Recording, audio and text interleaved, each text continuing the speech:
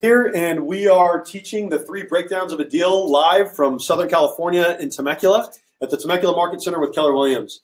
So this is a class that we've taught all over the Western United States for the last couple of months. It is the 3 breakdowns of a deal. The first breakdown is gathering the information at the open house. The second breakdown is getting that person out the door for the appointment on the phone. And the third breakdown is writing the offer in a way that doesn't make you feel like you have to take a shower afterwards.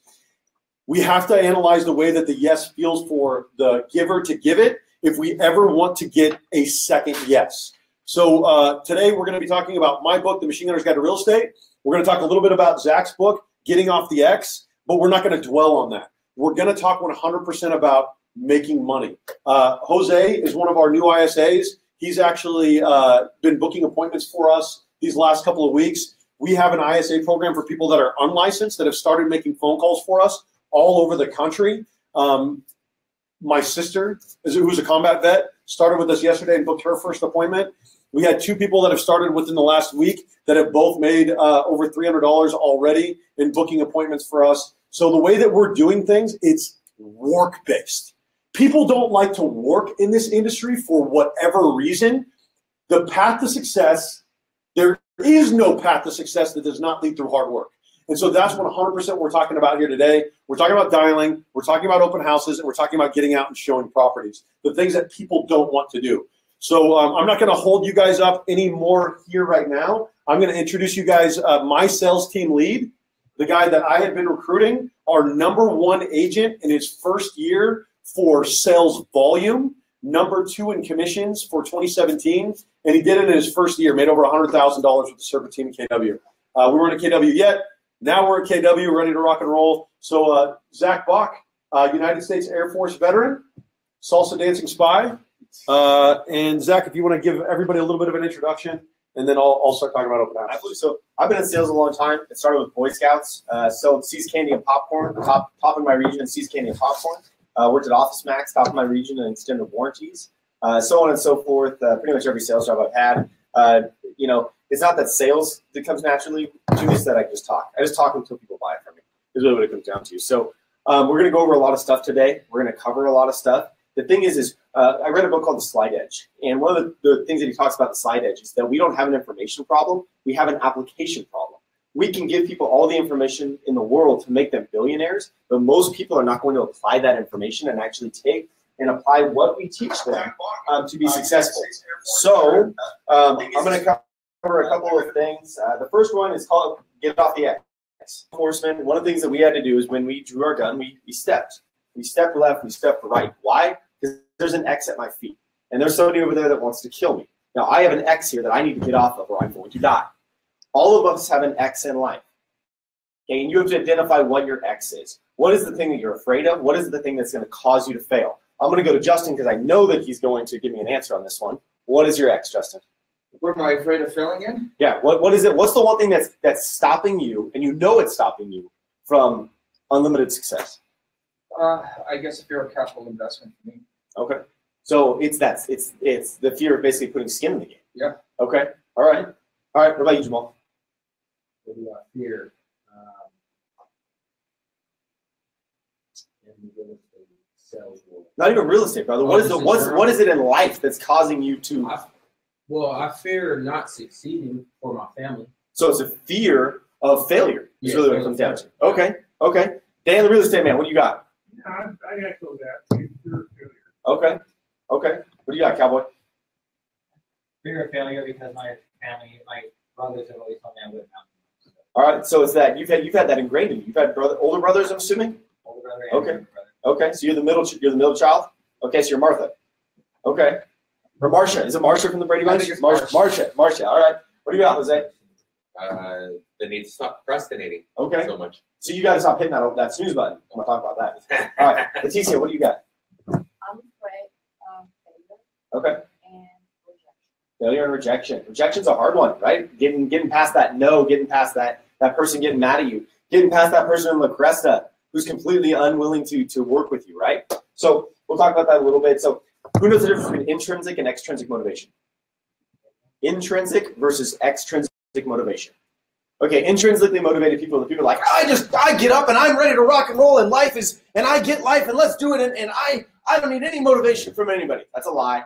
It's a lie. There's nobody truly intrinsically motivated. There is an extrinsic motivation, and that's your why. It's why you do things, okay? If you have kids, that's a good why. If you were raised in a double-wide mobile home in a trailer park and you really don't want your kid to be there, that might be your why. You have to figure out what your why is and then remind yourself daily of that motivation. So the last thing I've shortened this a lot down today because we have a lot to cover. The last thing is I want to talk about alarm clocks. I truly believe that alarm clocks, but more specifically the snooze button on an alarm clock, is the worst invention ever in the history of mankind. And this is why. We will set our alarm knowing that we need to be up by 7. We set our alarm for 6:30. And then what do? Boop. Oh, I just want to lay here for 30 more minutes. Boop. I want to lay here for 5 more minutes, but I'm going to pull up my phone. I'm going to scroll Facebook. I'm going to look at Reddit. I'm going to do this. I'm going to do that on my phone. How much more could you accomplish in the morning if you got up at 6:30? Right? That 30 minutes, now, the first day you do it, it's not going to amount to much. But over 360 days, give you 65, over 360 days, how much will that 30 minutes amount to? Hours upon hours of production, of not going to Starbucks in the morning, of making your own breakfast, of doing this and that, of not having Jamal make fun of me for coming in with McDonald's one day, okay? Right? If I had woken up 30 minutes early, I would have had time to make my food the entire day. So everything that we're going to teach you, it's about a shift of mindset. It's about scheduling. It's about creating a structure in your life. And on that, you ready? I'm ready. Super survey? I'm ready, brother. All right. So if you want to interact here with people, you can either do it live on your deal, but you could pin people's information there. This is fancy. So all you do is you just click show, and then you can put top comments on there. Okay, guys. So what we're gonna do is we're gonna jump in we're gonna jump into the open house script. The open house script is my bread and butter. I made over $120,000 in my first year in real estate without getting a single lead from a team lead, without getting a single softball, without door knocking expireds, without any of that crap. I made over $120,000. So what do you need to do in order to be extraordinarily successful at working open houses? Work open houses. It really is as simple as that. We overly complicate the heck out of everything. For an example, and why don't we just go and start here, because I'm one of those people that I like to start with the end goal in mind so that you know exactly what you have to do to get there. Can I ask a couple people here that what is your goal this year? Can you ask the people at home too, what is your goal, and then pin that? What's your goal for 2018 financially? Gross 500. Gross 500,000. That's a good goal. What's your goal? 100,000. 100,000. Good. Let's increase it a little bit. What about yours? 35 homes. It's an interesting number. Why 35? Because you got put on the spot? All right, right on. Good answer. What about you? What's your goal? 100,000. But I want more, but Okay, cool. I don't Guys. want to be ambitious, but if it's more than 100,000, that's great, but my goal is. I love that. I don't want to get too ambitious. What's your goal, sir? Gross 250. That's a good goal. What's your goal? Get my license right away and 100 grand right at the door. And you're already getting paid and you don't even have your license yet. No. Right on. We got one more appointment to make, right? Okay, so guys, I think that for the most part, pin me a new question, because Jennifer's question has been up there for 15 minutes. What is your goal? Type it. What is your goal? And then pin it. This is the way. So rejection is hard. That's why we work together as a team. What is your goal? Show. Bam. Oh, We're learning this new tech together. I appreciate all of you guys being willing to sit through it for us for the first time. So I look at goals, and I think that most times goals are way too freaking low. Way too low. What happens if you fall short of your $100,000 goal? You're going to be pretty disappointed? Yeah. And how much money will you have made? 80,000, 50,000, 60,000 bucks, right? Mm-hmm. Our goals suck. Our goals absolutely stink. And so what we do is we plan from the beginning to fail. That's why our goals are so low. What if I told you that you could make $1 million this year? If I could quantify that for you, and if I could put it in hardcore numbers so that so that I could show you exactly how you can make $1 million this year. Is that something that you might be interested in? Of course. Let's do some NLP. Is that something you might be interested in? Yes. Okay. So it's as simple as this. On a crappy split in a decent price point, your average commission is about $5,000, right? On a decent split, $5,000 commission. Is there anybody who split grosses them less than $5,000? Anybody? Okay, about $5,000. If you held, and I think that the mega open house is a lie. The mega open house is a lie. It does not exist. There are not 120 people that are going to walk in through an open house in Temecula. There are not. I sold the oldest house in Temecula. The oldest house. It was the coolest house out there. We did not get over 100 people. Are you freaking kidding me? It's a lie. We're being sold it. It's being force-fed to us. It's garbage, okay? If you can you convert one person every 3 hours? One person. Even at a crappy open house where you have 5 people show up. Can you convert one person every 4 hours or every 3 hours? Yes. Yes, thank you. Justin! One person every 3 hours. If you held 12 hours of open houses a week, 12 hours of open houses a week, 3 4-hour open houses, and you converted one person, one, every 3 hours, you make $1,020,000 this year. Welcome to the class. Hello, everybody. $1 million this year by working 12 hours of open houses and converting one person every 3 hours. But no one is willing to do the simple things extraordinarily. No one is willing to do the simple things extraordinarily. If you could quantify it, and you could say, if I convert one person every 3 hours, I will make $1 million this year. All of a sudden, that 7-figure goal seems a little bit more realistic, right? Okay, now if we fail on $1 million goal and we hit 650,000, not mad. That's my point. You fell on a $100,000 goal and you get 65% of it, and you get 65,000. Pretty freaking disappointing. All right. Okay, this guy made over $100,000 in his first year in real estate. I made over $100,000 in my first year in real estate, not on a team. You're in the right room. Let's rock and roll. Cool. Okay. Now, what are your goals? I don't know. You think about it. Anybody ready to increase some goals? Okay. All right, here we go. So the first thing that I like to do when people walk into an open house is I like to let them into the freaking open house. Is that weird? Most people, they hold the open house hostage. They force people to do what? Register. Register. And they tell them what? So I can show my own homeowner who's coming through the house. I need, for security reasons, can you please sign into the open house? It's garbage. It's a lie. It starts things off in a distrustful way with your new clients. You do not have to do that. You do not have to lie. What if you just let people into the open house? Holy smokes. It might be I promise you that. Because this is what happens. You walk in, you hand them 3 flyers. Meet your agent flyer, which has a bunch of information about you personally as an agent. I learned this from Bald Guy Red Tie, John Butler. Give them your meet your agent flyer. If you don't have a lot of stuff, like if you're a new agent, talk about how great Keller Williams is. If you're a new agent on a team, talk about how great Justin is. Welcome. You don't have to tiptoe in. You can just come right in. Give them your meet your agent flyer. The second thing that I like to do is I like to partner up with other people that are also holding open houses so that I can send these clients to other listings that are currently open right now to an agent that I trust. Rather than having them drive around and look at other open houses that I can't control, I want them either looking at other open houses that I can't control, or I want them going home. Oh, welcome. Come on in. So number 3, of course, is the lender, the lender thing. You want them to be able to reach out to a lender. Okay, so they walk in. The first thing that you do, let them walk in through the door. Hey, come on in, guys. This is a little bit about the house. These are some flyers about me. The house is 2,320 square feet. There is no HOA here. We got to pull out back. And if you couldn't tell from the curb, this is a single-story home. So come on in, take a look around. Let them in. Let them look. It's okay. Because what you're going to do is you have to let them look at the house so that you can find out the compelling reason.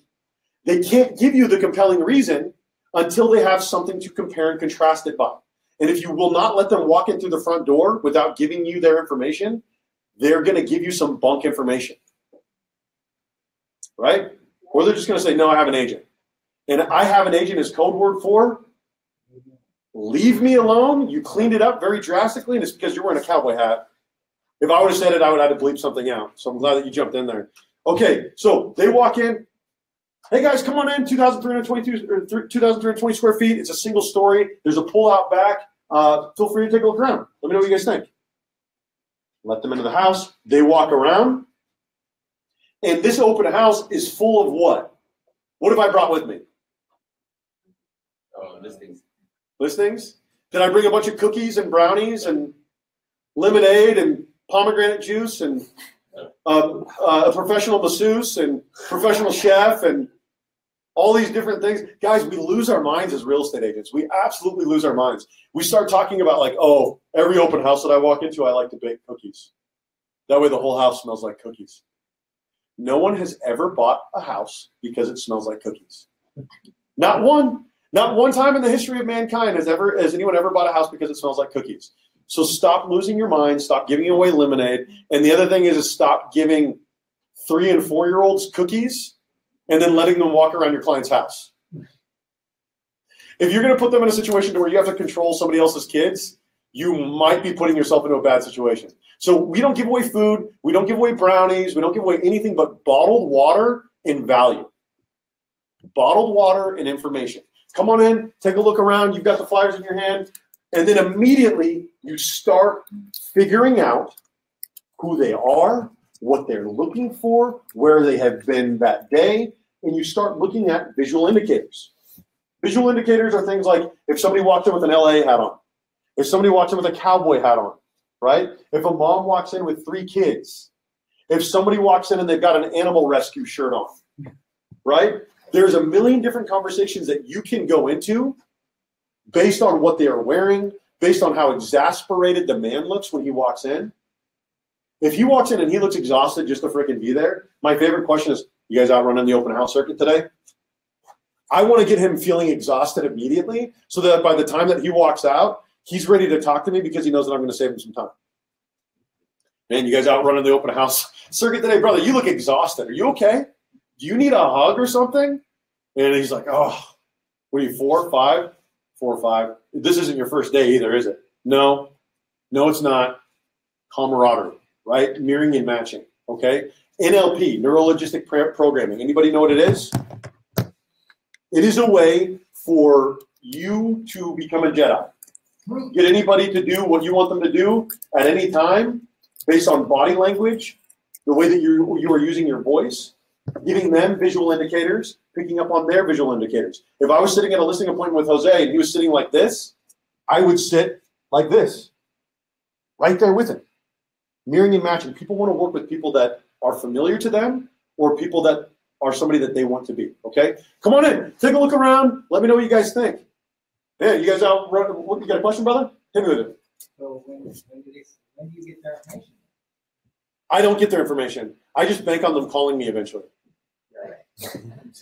I just give them my business cards, and I'm like, if you guys might need an agent sometime in the future, give me a call. No, come on.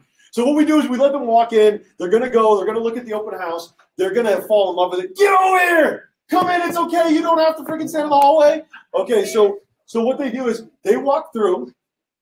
They either fall in love with the house, that 5% of the time that happens, or they realize that the house is not for them. The other 95% of the time. And then when they walk back, you ask them one question. So what'd you think? So what'd you think? And the first thing that they're going to do is what? They're going to say what? It's not like us. Yes. And they're going to give you an inaudible, strange noise. Welcome to the class. So what'd you guys think? The visual, that verbal, like that's what you want, okay? Because then you're going to follow it up with not exactly what you guys are looking for, huh? It's not exactly what you guys are looking for? It is okay not to sell that house to them. That's okay, even if the homeowners are listening to you. Less than 1% of agents have ever sold an open house at the open house. I'm not going to tell you how many times I have done it, but I will tell you that 8 people on my team, not all of them are here anymore, have sold an open house at the open house. That was more than half of us at one point had sold an open house at the open house, which is a lot different than 1%. okay? And it's because we're not shoving anything down anyone's throat. We're not forcing them to buy it. So what do you guys think? Okay, not exactly what you guys are looking for, huh? No, not really. Then you have to find out what they are looking for. Come on in, guys. Feel free to fit in wherever. As they come in, so what do you guys think? You start picking up on these things. Now you are looking for their compelling reason, but you're going to get it as they're giving you their information based on the contrast of what they didn't like on this last house, right? The three things that you may have to do to provide value to prevent a walkout, which is this, because they've seen the house now, right? And that's what you were worried about. And most men are going to do this if they've seen the house already and they don't want to talk to you. I have an agent, right?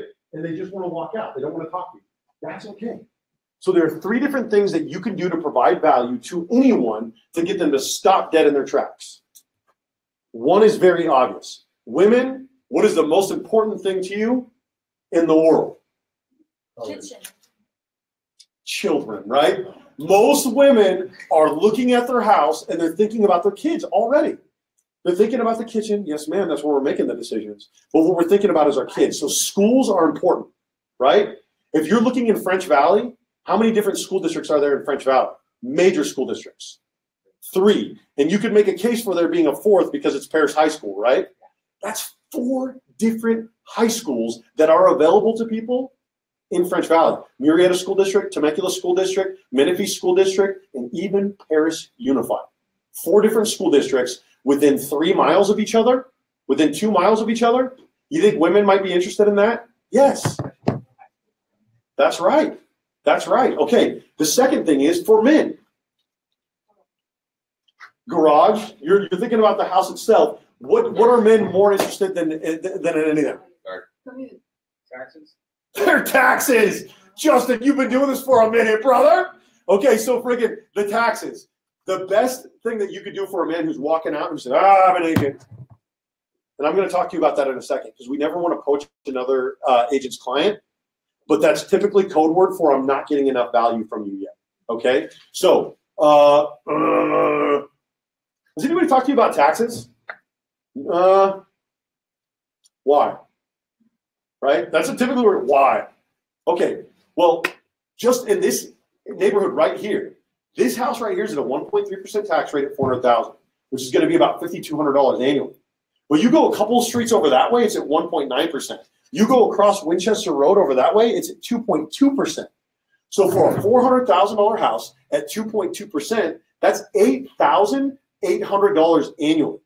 At a 1.3% tax rate for the same exact house at $400,000, that's $5,200 annually. That's $3,600 a year that you would save in taxes, $300 months by looking in areas with the lower tax rate. Does that sound like something that you might be interested in? Probably, right? So for men, it's taxes. For women, it is schools. And then the other thing that you could do to provide somebody with value right now to prevent them from walking out before you've had any of these conversations is what can they see right now? I always would print off or put it in your iPad the 75 to 100 closest listings. 75 to 100. I like to print them off because I hate Mother Earth so much, so I just really want to print off a bunch of paper and be destructive. No, but what I really want to do is I want to give people as much value as I possibly can. So I'm going to print off 75 to 100 of the closest listings, and I am going to green tab with little green stickies everything that is vacant, go direct. I'm going to yellow tab everything that is a 2-story. I'm going to blue tab everything with a pool. I'm going to red tab everything that is notice default, short sell, foreclosure. I'm going to organize it all in price. And then if somebody's getting ready to walk out through the front door and I say, I have 78 of the closest listings all printed off right here and organized by price. What are you guys looking for? Maybe I can save you guys a little bit of driving. What do you got there? I've got 78 of the closest listings. I printed this off this morning, so they're all active. Everything that's green is vacant, go direct. Everything that's blue has a pool. Everything that's red is a notice of default or a short sell or a foreclosure. They're all organized by price. Do you think that they might take that stack of paper from you? Heck yes. And then what do you think that they're going to want to do? They're going to start looking through it. It's organized by price, right? What are you guys looking for? This is one way to do it. What are you guys looking for? We're looking for a single story. Now, what were you doing when you were putting together all this stuff and organizing it by price? You were looking and studying your inventory. Okay, well, everything with the purple tab is a single story home, and everything with the blue tab is actually has a pool, and then everything green is vacant go direct. So I can actually show you any one of those houses that are green tabbed today at 4 o'clock after I shut down my open house. Oh, cool.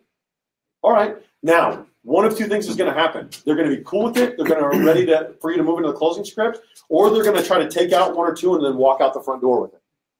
Okay? Oh, I'm so sorry. Those are my only copy.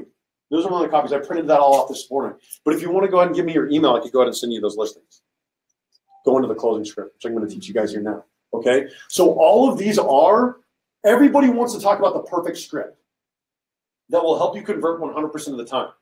And most of the time, it is built around stupid things like name sandwiches.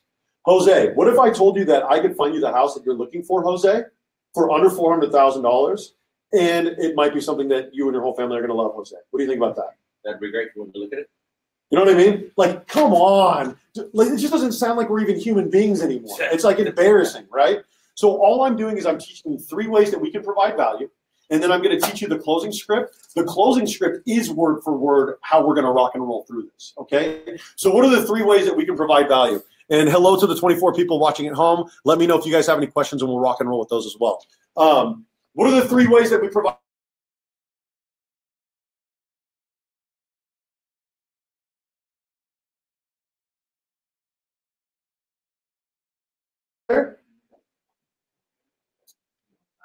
No, that's okay. You don't have to apologize. This is pins. We're all hooking each other up, rock and roll. Okay, so Question though. hit me with it, If brother. you're doing 75 to 100, let's say you are out in Winchester or you've got, different cities. Are you going to different cities and pulling 70, say, hey, these are the ones in these are in Marietta, or You absolutely can. The only reason why I don't do that is because if you like enough. So I hold all of my open houses open from 11 to 3 when I was holding open houses. That way I can show at 8:30 the next morning and at 4 o'clock that day, because you do not want them walking out of your open house and going to another open house. You don't want them walking out of your open house and going home or going to a new build. You want to give them something that you can give them of value so that you can say, go home, go watch a movie, go get some lunch. You don't want to drive around and look at 75 houses that you hate. Look at you, you're already exhausted. Take this guy home. You guys have some lunch. You guys relax. See me at 4 o'clock, and let's go look at some houses that you guys actually want to look at. You know what I mean? Get them to go home. You don't want them out there talking to a bunch of people like Zach. Because Zach will do it. Everybody says that they don't like a salesperson until they meet a salesperson. Everybody doesn't want to be sold until they get sold. And so you're either going to do it or somebody else is. Okay, so this is the closing script. Yes, ma'am. So I always do about 3 to 5 miles because, I mean, if you're in Winchester, if you're in French Valley and you do 75 to 100 of the closest listings, that's like 3 or 4 miles. That's how many damn houses there are all the time. If you go outside of that, it's a little bit harder to pick up all of your open house signs and then get over to the house by 4. You can always sell somebody on Temecula. You can always sell somebody on Menifee. You can always do those different things at the appointment. The point is to get them to the first appointment, because until you get them out the door for that first appointment, they're just a prospect. They're just a prospect. They're not your client. They're somebody else's client until you freaking get them out the door for the. Oh, speaking of somebody else's client, I want to talk really quick about poaching clients, and then we're going to jump into this script. This is like when somebody walks through and they say, "I have an agent," which is code word for "shut up." I'm not getting enough value for you yet. They know what they need to do to tell you to shut up. If somebody actually has an agent, I have no interest whatsoever in poaching them, but I still want to help them out. I still want to tell them about taxes. I still want to tell them about schools. I still want to tell them about 75 to 100 of the closest listings. I don't want their information. But if I could hook up your client and I could tell them about the perfect listing that is open for them, that I know about because I'm so fanatic about my market, they go, they fall in love with it, it's open, they call you, you write an offer, and then you didn't have to fill up your gas tank that weekend, and you got a weekend back with your kids. Justin, are you going to call me up and are you going to hate me, or are you going to be like, hey, Serpa, thanks for hooking up my client, brother. We're sending you guys over an offer. Yeah. Or we're sending these other people over an offer. I don't have to get paid this time. I want to have a good reputation so that when Justin is in a multiple offer situation and he's listed at his house, I send over an offer and I'm one of the faces in a fray, or Zach sends over an offer, one of the faces in a fray. But because I hooked up his client 6 months ago, he remembers that crap and he says, hey, David, this is what you got to do to beat it. Reciprocity, win-win or no deal. I'm not interested in poaching clients. I'm 100% interested in helping every single person that walks in through my open house find the house that they're looking for. Period. Cool? So somebody walks into the open house, they do the thing. So what'd you think? Value adds. I don't like to go into the 3 value adds unless I have to, but they are something that, where am I, everybody here take a disc test? Yes, sir. Are you an I personality or an S? DI! You're a hard driver, freaking dressed up as an I personality. I can respect that about you. What about you? I'm a DI. You're a DI too. I'm a DI as well. So DIs, we have no problem. We don't need the 3 values. We just want the closing script. Where are my I's? He's an I, but he parades around like a D. Okay, so I personalities typically love to talk. They feel bad about being in sales. They don't want to sell anybody anything. They don't want to ask for an email. They don't want to ask for a phone number. They feel bad. That's my I personality. They'll talk to somebody for 3 hours in their open house, and then they won't get the information. Okay, so what we want to do is, are you a D? Are you an I? DC? DC? That's an interesting mix. Right on, okay. Right on. DI makes a little more sense. DC, an organized hard driver. Your wife must love you. Okay, so what we want to do is once they walk through, and once we do the whole value add thing, they come through and we say to them, they walk through, we want to find out what they're looking for. So we are asking questions that are important. We want to find out what square footage they're looking for, how many bedrooms they want. We want to find out what the price point is that they're looking at. But how are we asking for the price right now? How are we asking people what they want to spend? Your budget. I love you right now. What are you looking to stay under? I always say, what are you guys comfortable keeping it under? Because that says to them, I respect your budget. A lot of people say, what are you guys approved at? What are you guys approved up to? What's your max? Don't ask people about their max budget. Ask them what they're comfortable keeping it under. If you ask them what they're comfortable keeping it under, that's a budget that they can respect. The other thing that you need to ask about is schools, but you don't want to ask a woman, where does your kid go to school? Right? You say, are you guys currently in Temecula schools? And then that tells you, are they in Temecula schools? Are they in Murrieta schools? What are they open to? Are they relocating? So what you want to do is you want to start asking questions that are going to give you more information without asking a bunch of questions. Are you guys currently in Temecula School District? No, we're actually we're out in Orange. But we're interested in Temecula School District. We also heard Murrieta schools are pretty good too. That's absolutely right. Okay, most people right there will be like, well, how much do you want to sell your house for in Orange? I could do that. Relax. We wait till we get all the information, and then that's when we do all this stuff. Because people are terrified about talking about lending, and people are terrified about talking about their own house. They don't want to talk about those two things. That's why we wait until we have the information. Okay? So, who wants to role play with me? Who can I hang out with? You want to do it, Jamal? Come on. All right. No, you don't want to do it? All right, no. Okay. You got to do it. All right, bring it up here. Okay. Jamal. Normally, I like to bring somebody up that isn't as handsome as I am, so I'm a little bit more comfortable up here. Okay. All right. Beats. I gotta keep the beats on. All right. So what do you guys think? It was all right. It was all right? Yeah. Not exactly what you guys are looking for, huh? Yeah, my wife's pretty picky.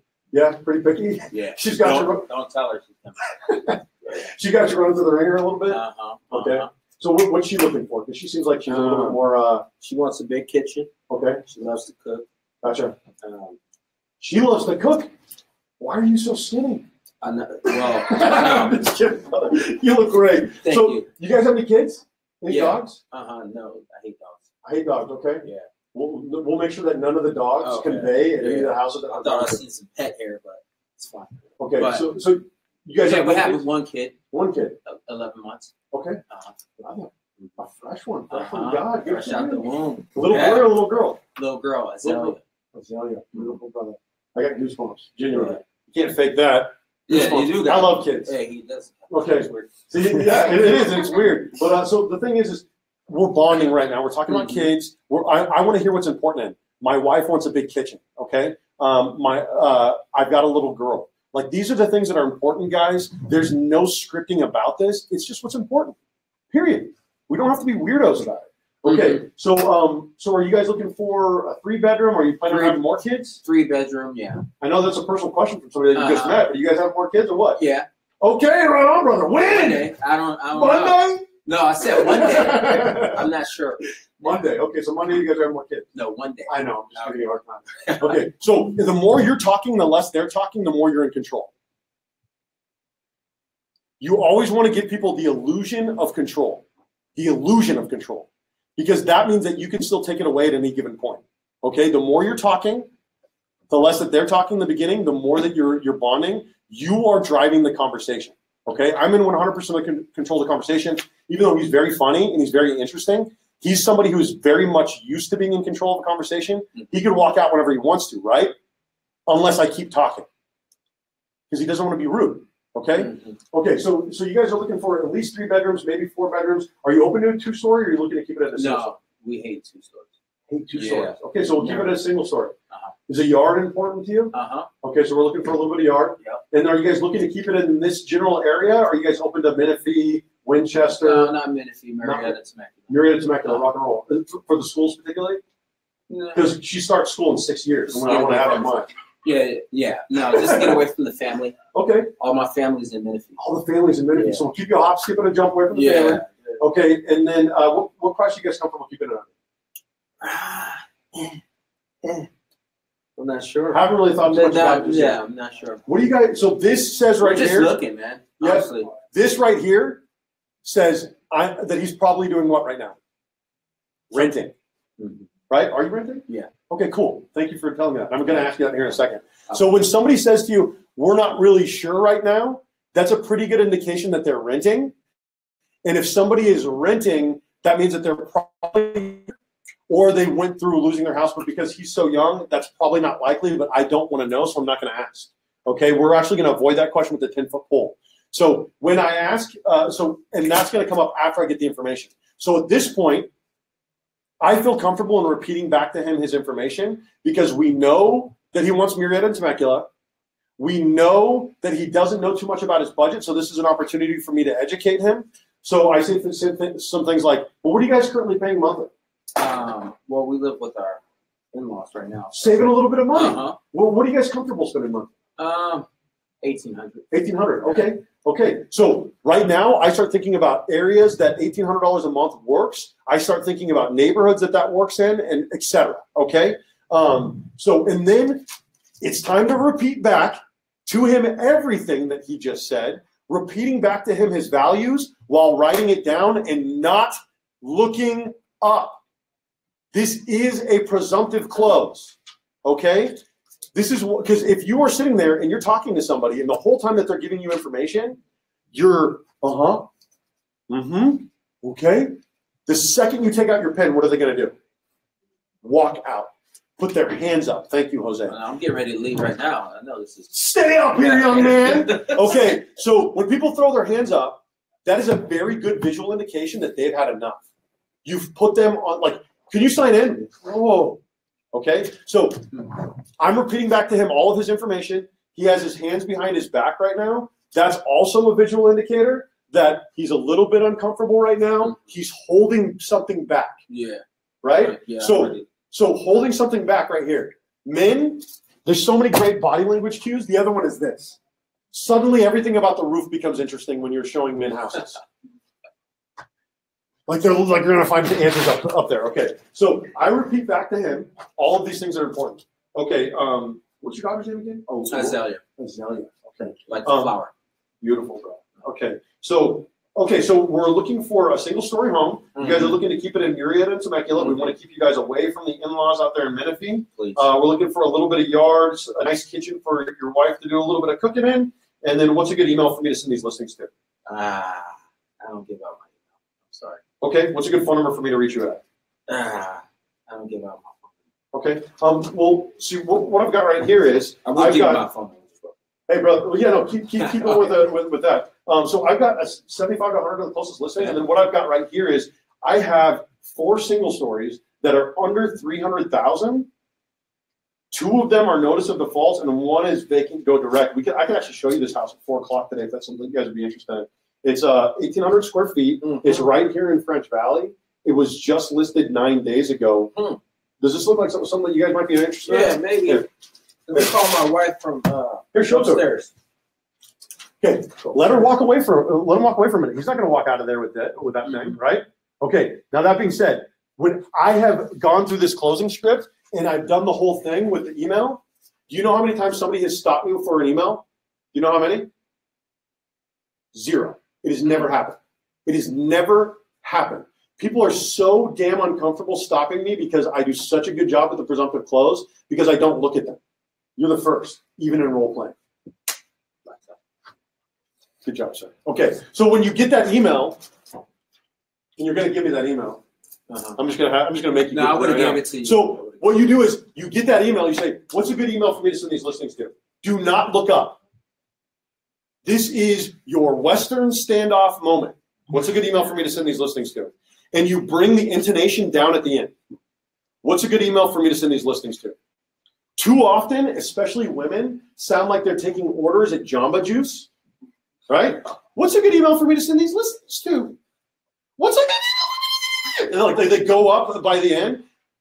I'm telling you, I have changed women's entire careers over the course of this one conversation just by getting them to lower their intonation. Think of yourself as the professional lawyer. Think of yourself as the doctor. Think of yourself as the surgeon, as the attorney. A surgeon would never say, "So which foot do we need to operate on? Which foot do we need to operate on?" It doesn't happen. Then she said, "Which foot do I need to operate on? Is it your right foot or your left foot? Is it your right foot or your left foot?" So as you are practicing role playing with one another, you could put your hand up and drop it at the end. What's a good email for me to send these listings to? What's a good phone number for me to reach you at?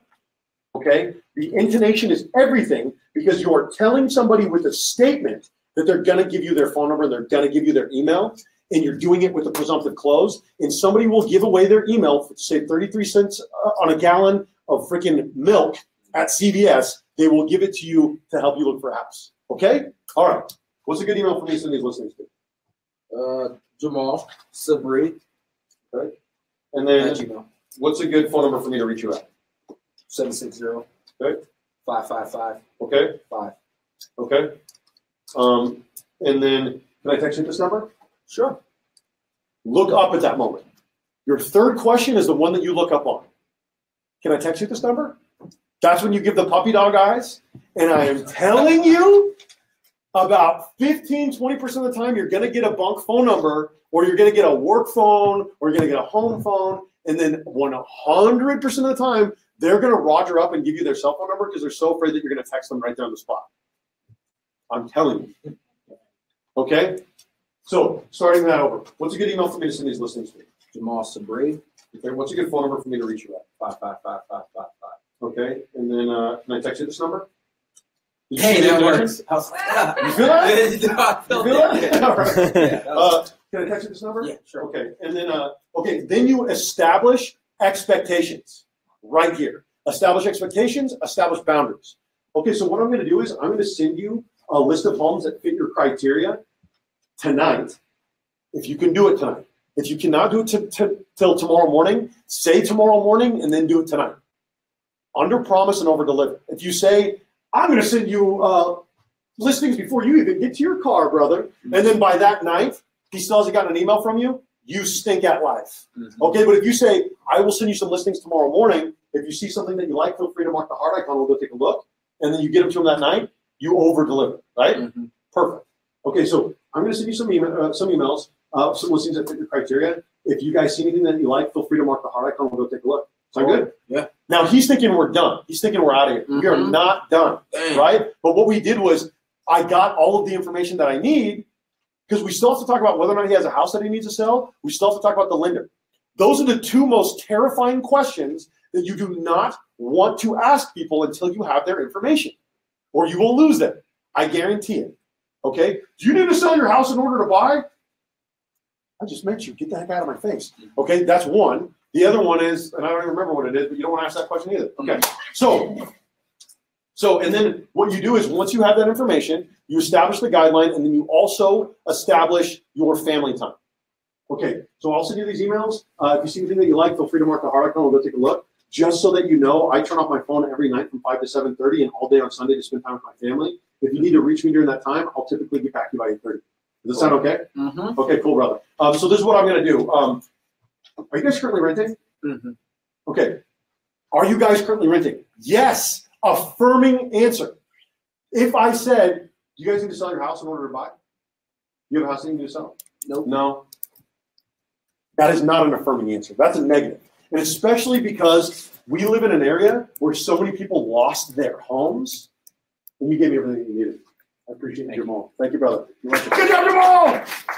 Oh, you can just take this. So what you did was you got their phone number, you got their email, and you found out whether or not their phone number is something that you could reach them at, right? Now, most people at this point are going to say, do you have a house that you need to sell in order to buy? Back up a little bit. What we ask them is, are you currently renting? Because if they are currently renting and they say, yes, we are currently renting, that's affirming. That feels good. If they lost their house in 2008 or 2009, like so many people did, and you ask them if they're renting, that doesn't feel bad. If you said you need to sell a house and they lost their house, then they have to explain to you, oh, you know what, I actually lost my house, and then it becomes this uncomfortable thing, and then you have to spend 3 to 5 minutes telling them, hey, you know what, everybody freaking lost their house in 2008, 2009. Don't worry about it. It is okay. It doesn't make you a freaking bad person. I will do everything that I can within my power to help you guys buy. I feel for you. I promise you I will do everything I can. Because I'm so emotional, I get caught up in stuff like that. It's better for me not to know. It's better for me not to know, and it's better for them not to have had to have told me. Are you guys currently renting? Yes. Rock and roll. Are you guys currently renting? No. We actually own our house. Well, hot damn. Fantastic. Okay. No, we actually own our house. Okay, cool. That's our. Would you guys need to sell your house? Would you guys need to sell your old house in order to buy a new home? Yes. Okay, cool. This is your favorite sentence that you guys are all. That's actually something we specialize in. And you're going to say that all the time to everybody about everything. Great. Well, that's actually something that we specialize in. What we can do is we can help you sell your old house and move directly into your new home without the layover in between. It's called stacking contingencies. And then that way you don't have to live with your mother-in-law or your friend or under a bridge somewhere. Does that sound good? Okay, cool. Word association. That way we can move directly from your old house into your new home without the layover in between. Does that make sense? Okay. We're looking to get yeses when we say things like, does that make sense? Does that sound fair? Because does that make sense is a question that we have all been programmed to say yes to from a very young age, even though it doesn't make sense. Our teachers told us, does that make sense? Yes, it makes sense. Okay, then why did you get an F for a second time on biology? I don't know. Lay off of me. You asked me if it made sense while you were shaking your head yes and no. Okay, so there's that. And the other one is that fair? It doesn't have to be a yes. It just has to be fair. Period. Okay? So set up the expectation, find out if they have a house that they need to sell, and then you can ask them about the lender. Are you guys currently working with a lender? No? Yes? Either way, it's the same response. Okay, great. I'm comfortable working with whoever it is that you guys want to work with, but I have a couple of preferred lenders that I work with that are great for the following reasons. If you would like, I could have them reach out to you on Monday. Would you guys like me to, if they could save you a little bit of money, would you guys like to have them reach out to you guys on Monday? Yes or no? And if they say no, that's okay. I will literally work with anyone, and I will show anyone any property one time. Any series of properties one time. But I will not go out a second time without a pre-approval or a pre-qual. Okay, so let's see if we got everything. Information gathered. Okay, and then the number one thing that you are going to get, your biggest objection that you're going to get for people that are talking to you about selling their house is, oh, we're not really quite ready to sell just yet, though. Because they want to go out and they want to look at an open house. They want to fall in love with something, and then they want to go home and they want to relax and they want to kick around the can a little bit and just think about what they want to do. So this is what you're going to say. You know, I'm not really totally sure that we're ready to sell just yet. I completely understand. You guys are just in the information gathering stage, right? Okay. So what I can do is I can help you gather all the information that you need so that you can find out what your house is worth, what I can do to help you sell it, and what you can net. That way you have all the information that you need so that you can make the best decision for you and your family, even if that's not the sell. I'm not going to hang out afterwards and park in front of your house for 3 days asking you if you want to sell your house every 15 minutes. I'm just going to sit down with you for free, and I'm going to tell you what you can expect to make. Does that sound fair? Cool. So why don't we do this? How about Tuesday afternoon? I'll drop by your house. Cool. 2 appointments. Your 2 appointments that you're offering every single person that walks in through your open house is this. Today at 4 or tomorrow morning at 8:30. Because your job while you're at an open house is this, to schedule a freaking appointment for 4 o'clock that day or for 8:30 the next morning before your open house. Why? Because every single person that wants to buy a house actually wants to buy a house, believe it or not. They actually want to buy a house. So when they're going out and they're looking at open houses, they just haven't found the compelling reason yet. You just be good enough to give it to them. When is the best days to hold open houses? Saturday, Sundays? Saturday, Sunday, rock and roll, right? Traditionally, Saturday and Sunday. Is there a bad day to hold an open house? No. I don't know why no one has done this. I put this in my book, The Machine Gunner's Guide to Real Estate. Monday morning from 8 to 12, hold an open house. Hold it near a school and do it every Monday. What are you doing every Monday morning? Cold calling. What are you doing every Monday morning? Cold calling. Cold calling. Prospecting. You set up an open house. You're putting up open house signs at 7:30. You set up an open house at 8 o'clock. You're telling your entire community that you are out working every Monday when they are out working. Do they need to come into your open house? No. You're there dialing anyway. Your open house signs are up. You're branded. Your face, your sign, your number is all up. And they say, Jamal's out working every Monday morning. Every Monday morning when I'm out working, Jamal's out working. And what are you doing? You're making calls. You're trying to schedule appointments for that afternoon, for Monday afternoon, right? You're trying to schedule appointments for that weekend. You're doing that anyway. Why not do it while you're out holding an open house? Monday morning in the same neighborhood, every single morning, with people seeing your signs as they're dropping their kids off from school. Why not, right? That's my section on open houses.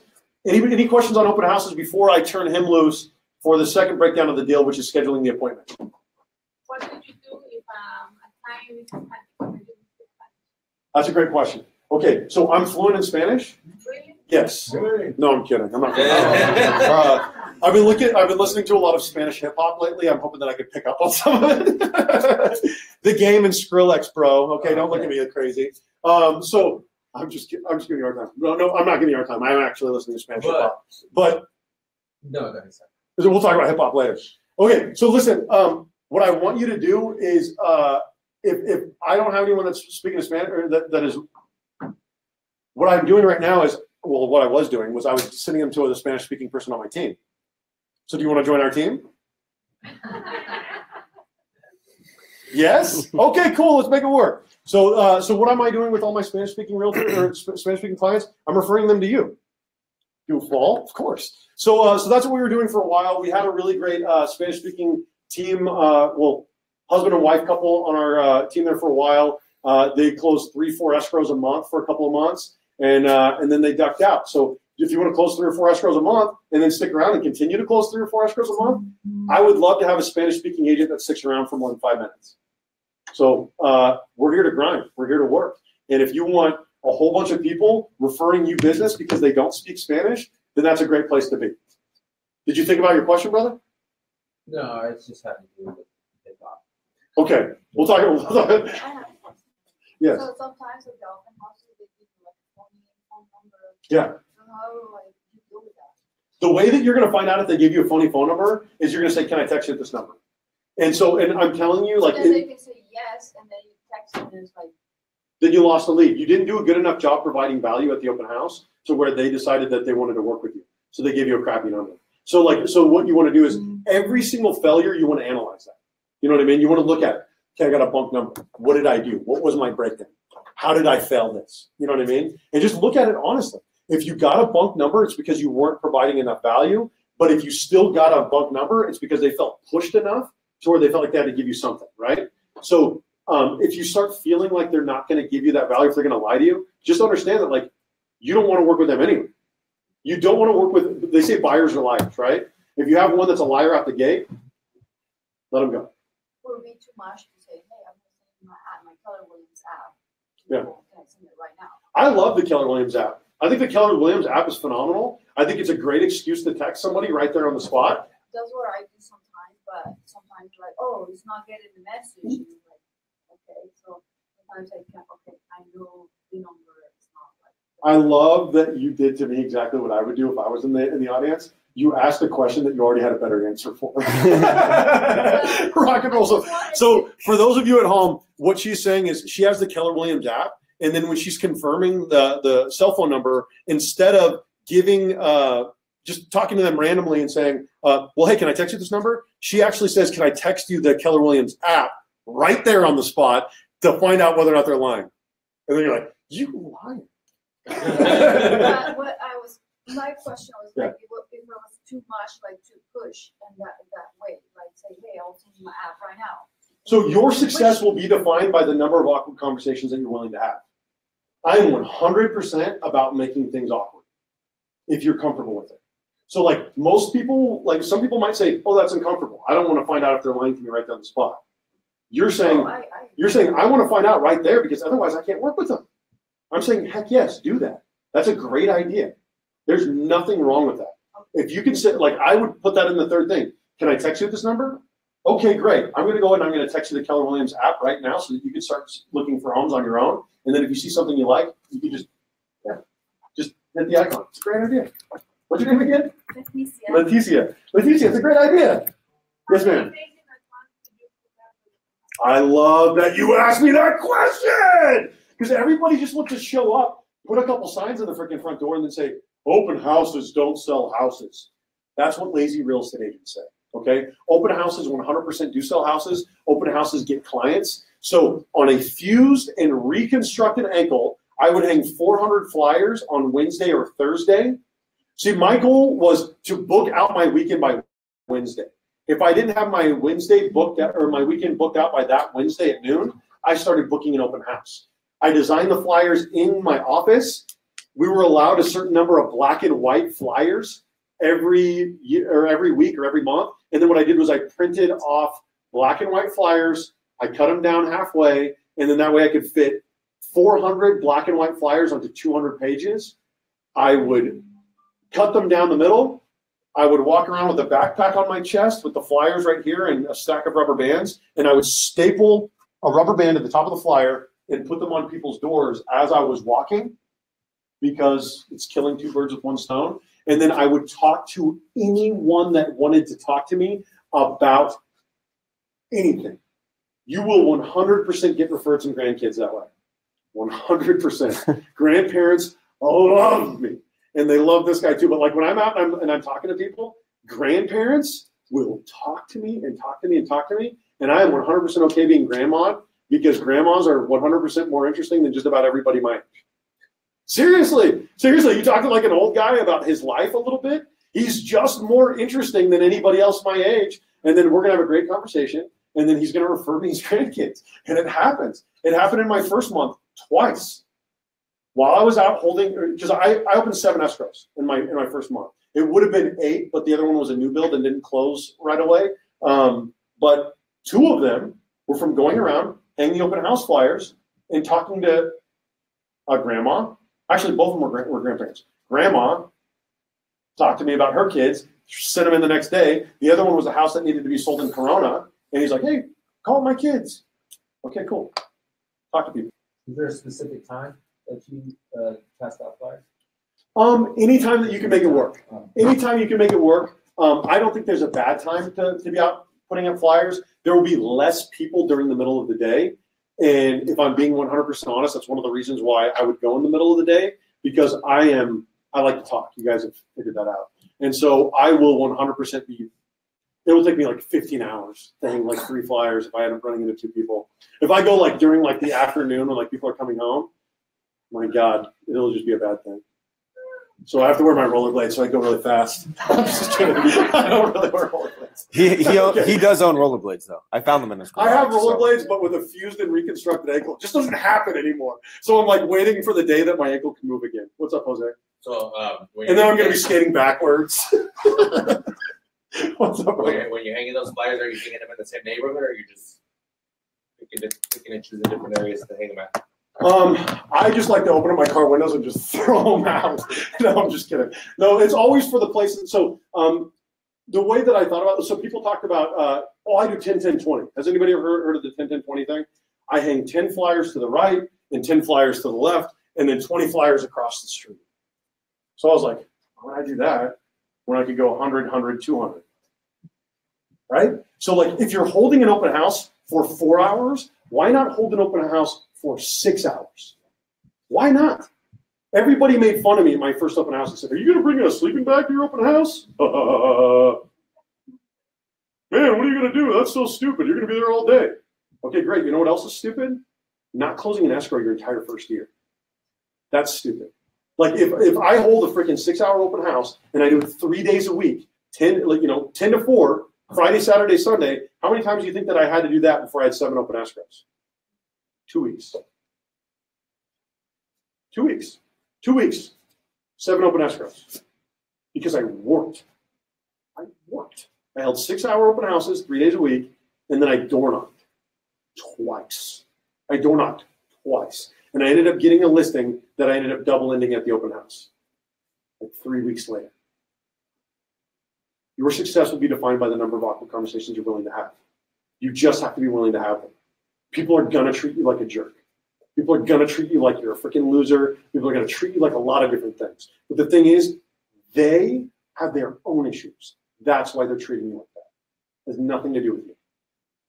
Any other questions before I turn it over to this guy? Did you pick up the open house? What's that? Did you pick up the area, or did you want to pick the open house? So when I was first getting started, my first open house was a rental. I held open a rental. You know what I mean? Like, and I ended up getting a lot of business from that rental. But the thing is like, just be there. Just have a door open. Your best bet for open houses are going to be vacant go directs. With a vacant go direct listing, it is like, so you can actually look it up and you can find out what's vacant and you can look it up in the showing instructions, what's go direct. And then that way, if it's vacant go direct, I know it's empty. And I know that the showing instructions are, I can show it at any given time. And so it's a much easier open house. You can also look at the first 2 letters. And if they're not SW for Southwest, then you know that it is an out-of-area agent and they're more likely to let you hold it open because they're out in Orange County or they're in San Bernardino. If you don't know how to do those searches, get with us after and we'll show you. Any other questions? Yes, ma'am. Finishing up that question you had earlier. You start on Wednesday for your open house. What is that? Okay, so on Wednesday, I decide that I'm going to hold an open house. It typically takes about 2 or 3 hours, sometimes the final one, if you're being really passive about it. Because what do? We don't want to pick up the phone, so we text the person, and then we wait 4, 5 hours, 2 days, 6 days, 3 weeks for a text message back from an agent saying, oh, my team's holding it open. Okay, that's what's going to happen if you text me. Because I don't, that's what's going to happen. It's not in the showing instructions. Pick up the phone and call somebody, find out right away whether or not you can hold it open, and then just move on. You will find an open house in 15 to 20 minutes, tops, especially right now in January. Nobody's working right now. You guys, the sooner you could get out and start holding open houses, the better, because all the New Year's resolutioners are starting to wake up. Okay? I'm going to take one more question and then I'm going to move on. One more question? Okay, good. No more questions. Hello, sir. What's up, devil? Okay, Zach Bach, second breakdown of the deal, phones and texts. Right. David touched on something that's funny. People making fun of him for holding 6-hour open houses. Realtors as a whole are always like, oh, God, I'm so busy. Realtors, I don't understand. It could be somebody that is literally brand new to the industry, and they are the busiest people on the planet. Does anybody notice that? Though we as realtors, I think we're busier than surgeons. There's doctors that work 24-hour shifts, but we as realtors are busier than them. When you talk to real estate agents, it's a phenomenon. I don't understand how we all don't make $10 million a year with how busy all of us are. You set the appointment, you go through everything. Maybe you don't set the appointment. Maybe you go on the appointment with them and you don't find them that house they're looking for. And so then what do you have to do? You have to do the dreaded F word. You have to follow up. Goodness, right? So I read a stat the other day, and I'm not going to quote it verbatim because quite frankly I don't remember it, but 48% of salespeople never follow up after the initial meeting.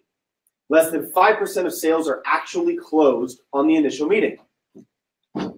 80% of sales are closed between the 5th and 12th contact. How many people in here can, honest to God, say that if you call somebody 3 or 4 times that you continue to call them and leave messages?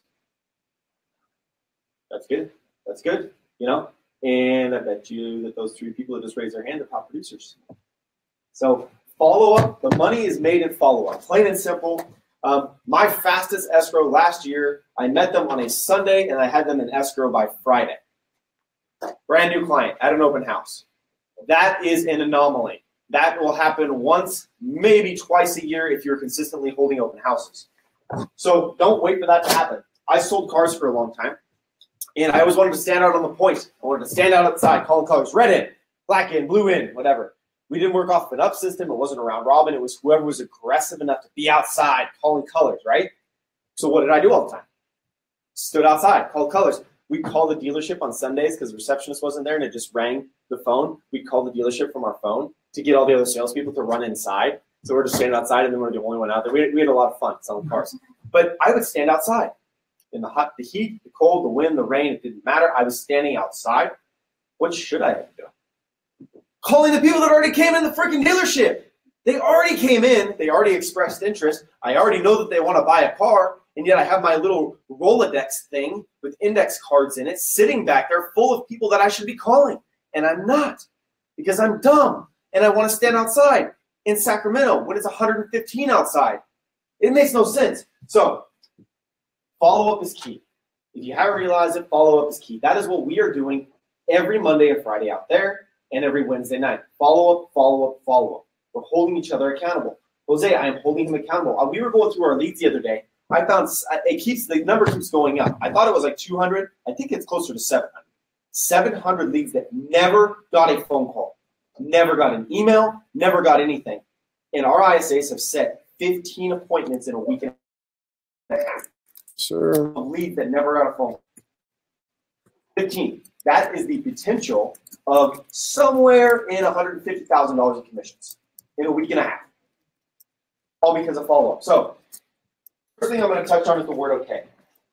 The word okay, I learned at Best Buy. I sold computers at Best Buy. I worked, I almost went into the Geek Squad, and I'm not doing that, so I sold computers. Best Buy has one of the best sales training programs of any company out there. And one of the words that they teach is the word okay. You know, Jose, I know you came in for a computer, but what you're telling me is that you kind of want a media center. So let's go look at some TVs, okay? Every time. Okay. The sentence doesn't even have to make sense. Hey, let's schedule the appointment today, okay? Okay. Hey, I'm going to, call me later, okay? Okay. They will say okay every single time. They'll always say okay. It's ingrained to us.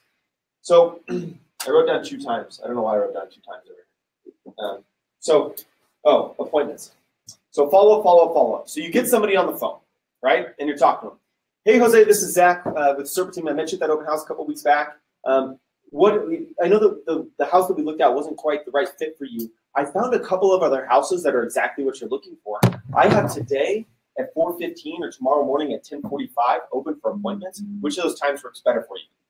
Tomorrow morning. Okay. Oh, you can't do today? Why not? Kids have sports. Kids have what sports do your kids say? I didn't know that. Wrestling and karate. Wrestling, and because you have a son and a daughter, which does which? Yeah. Well, I have one of each. Oh, wow. Yeah. Which one does karate? My daughter. Okay. All right. That's good. What am I doing this entire time? Writing information. Building a report. Exactly. What else am I doing? Because I'm on the phone. And I'm on my computer, right? It sounds kind of creepy to say document people's lives, right? But I'm building rapport, right? And how many clients does Justin? How many clients do you have in your CRM? A lot. A lot, probably Probably a few thousand. a few thousand. Do you remember every detail about every single one of those clients? When I read the notes, I do. When you read the notes, you do, and all of a sudden it jars your memory of that person, that experience, the rapport that you built with them. And so don't be afraid to sit there and type stuff out. Now, if you're using a notepad because you're in your car or whatever and you're writing it down, be consistent. Later that night, set a reminder in your phone. Put stuff in CRM. I am so guilty of this, of forgetting to do it. And then I will call somebody the next week and they're like, Zach, we're at Disneyland. We told you we were going to be at Disneyland. Yeah, I just want to see how it's going. Did you check out this ride? You might want to check this out. Go here for that. You can provide value once you're on the phone. How many of you have called to check in? Raise your hands. All of you have done it. I have done it. Called to check in. Hey, I know you said you're not buying for another 6 months. I just want to call and check in. Oh, yeah, no, things are still not buying for 6 months. Cool, just checking in. Thanks. What did you just provide? Nothing. No value. Quite frankly, you took from them. What is the one thing nobody can get more? Time. Time, right? You took their time from them without giving them anything in return, and they're not going to respect you if you do that all the time. So if somebody tells you, how many people have had a client say, I'm not buying or selling in 6 months, and you call them in 6 months, and what happens? They already bought. They already bought. They already sold, right? Happens all the time, and it's frustrating, but you just move on, right? So if you want to call them in 2 months, what do you need to do to call them? You have to provide value. You have to give them a reason. We are lucky enough that we do a bunch of community events. We do one a quarter, so I can just call and say, hey, call them about our community event. Or call them to tell them something. Hey, the California Bureau of Real Estate just came out with this, and I'm just calling people to let them know. Hey, you live in French Valley. Did you know about this event that's coming up? Or the Parade of Lights, or this, or that, or community events, home prices on the rise, blah, blah, blah, blah, blah, blah, blah. Provide value of some kind. Figure out what the value is. Okay, so I started carrying this planner around. I bought probably 50 of these, and I never use them, and they always end up going bad. So, but I'm using this one. The reason is when you were at the appointment with David, you're at the open house, David's at the open house, and he's talking to the person, he's setting an appointment. How powerful is it when I open up and I want to look like a professional and I want to look like CEO, I open it up and my calendar is full of stuff. Just writing all over this. What does this stuff say? Literally, Mondays, 8 to 12 calling. Wednesdays, 4 to 7 calling. Fridays, 8 to 12 calling. Gym. Like, make breakfast, right? They're not going to read what's on your calendar, and it looks busy, right? And so when you're setting that appointment after your open house and you say, so my open house shuts down at 3 o'clock. I can show you houses today at 4:15, or I can do tomorrow morning at 8:45. Which of those times works better for you? Oh, this person works in 15-minute increments like a doctor. Well, they must be busy, right? And so a couple of things are going to happen. A, they're going to respect your time more because we are ingrained as a society that we show up 15 minutes early for doctors, for appointments, for stuff like that. And so when you work on the 15, people are more likely to show up and more likely to respect your time. Now, what happens when the person says, I got to check with my significant other before I can commit to 10:45. Okay, so what I'm going to do is I'm going to pencil in 10:45 tomorrow morning. Okay, I'm going to put that in my schedule because I want to reserve that spot for you. I don't want it to get full. If something changes, call me and let me know. If not, I'll see you tomorrow at 10:45. So one of two things is going to happen. They're going to show up at 10:45, or B, they're going to call you and let you know why they can't. And when they tell you why they can't, they're probably going to give you some insight into their life, which you are then going to write it down. Because you're going to write everything down. So you talk to somebody on the phone and they say, hey, Zach, I'm not going to buy for 4 months. Some stuff changed in our life. What do we do in our CRM with that information? Set a reminder, right? You're going to put a reminder in your CRM. Who's guilty of not doing a reminder in their CRM? Me, right? Everybody is. You'll set a bunch of reminders like, I'm going to call this person in 2 months. And then the next thing you know, you're out showing houses and you're doing something. You're at sports. You're at the gym. The reminder pops up on your phone and you go, and you swipe it, right? And then it's gone forever. Don't swipe them. Leave them on your phone. Leave all those annoying notifications. So when you're done doing what you're doing, you can get back to them. Okay, those notifications are important. They're there for a reason. They're like, that's $10,000 staring you in the face right there. Okay, so it's worth it. It's worth it to leave that notification. Use the calendar and schedule. Get off the X. Follow up a couple of times. So follow up. Money is made in follow-up, plain and simple. You need to be emailing people value. You need to be emailing them what they're looking for. You need to be calling them and saying, hey, I found a house for you that fits exactly what you're looking for. This is it. Get them on the MLS emails. How many people have told their clients that the MLS emails are automatically sent every morning? No. Just tell them that the email is going to be sent. Hey, I'm going to set you up on the MLS. Every morning you'll get an email from me. If you see something that you like the heart icon, blah, blah, blah, blah, blah, blah, blah. And then you tell them, if you click the heart icon, though, you need to call me or text me and let me know. So I can set an appointment to go see that house because the MLS doesn't notify me when you click the heart. That gets them calling you, gets them in contact with you. You know, have them save your number to their phone, all that kind of stuff. So, who's got questions? Cool, that was easy. Any questions online? No questions online. Sweet. All right. Okay, cool. All right, so we've got the third breakdown right now. So, okay, so this is actually the easiest one in my opinion, but it's the one that people just absolutely mess up the worst. So this is the way that I feel about people showing listings.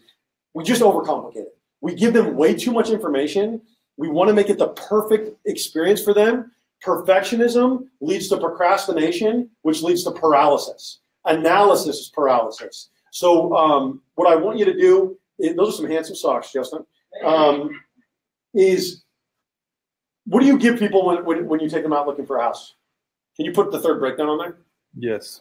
What do you guys show people when you take them out looking for a house? What do you want to give them? What do you call this? Value. What? What do you call this one? Third breakdown, closing the deal. Everybody that I talk to, they want to give them the perfect buyer presentation. They want to give them the schools. They want to give them the tax rate, the payment. And what ends up happening is agents work way too much. One of my first managers told me, you should preview every listing before you go out there and take them. My God, talk about doubling your work unnecessarily. We do not live in a world anymore. In fact, we haven't in probably 15 years where you need to preview listings. Do you have a computer? Does anybody have a computer? Then you don't have to go out previewing listings. So this is what you're going to do. You are not going to give them a buyer's printout. The second that you give them a buyer's printout, they don't need you. You hold on to the MLS printouts that have all the information on it. Your job is to take the information. You go out to show them. You say, hey, let's meet you I'm going to meet you guys at the first property. We never do a buyer's consultation. If you do a buyer's consultation, you're telling them a lot of things that you can already tell them on the fly while they're looking for their compelling reason. So you go out. I typically like to show about 8 to 12 houses. 5 is kind of a minimum. The reason is I like to get people to want to actually buy something that day. I don't want to go out and keep showing one property over and over and over again. If I'm going to show one property, I want to add 2 more at least. Otherwise, it's just kind of a waste of time. Okay, let's jump in. We'll just do some jumping jacks really quick. Okay, all right, here we go. So what I do is I give them the packet. When we go out and we look at houses, what are the weirdest houses to look at? FSBOs, right? FSBOs are weird. The owner-occupied are weird, and the ones where people are in default are weird because in every single one of those situations, they're doing something for your clients that your clients don't want them to do. They're either selling them something or they're selling them that they don't want them in, right? So what we do is we have to establish everything when we walk in. When I walk up, I hand them the business card. I say, whether it's a FSBO, a tenant, or anyone else, it doesn't matter. I don't want them to be walking through the house with us, right? It should take 15 to 20 minutes tops to walk through every single open house, or every single house, period. Whether it is, unless it's an estate or multi-residential, you should never take more than 20 minutes because your clients will do things like, oh, I hate everything about this house. Go grab the measuring tape. Let's measure every single room in here. You don't have that type of time. So say upward and onward. Upward and onward. Let's get out of here. You guys don't really like this house, right? Upward and onward. Don't do that about a house that they might potentially like. But don't dwell on houses that they don't want, okay?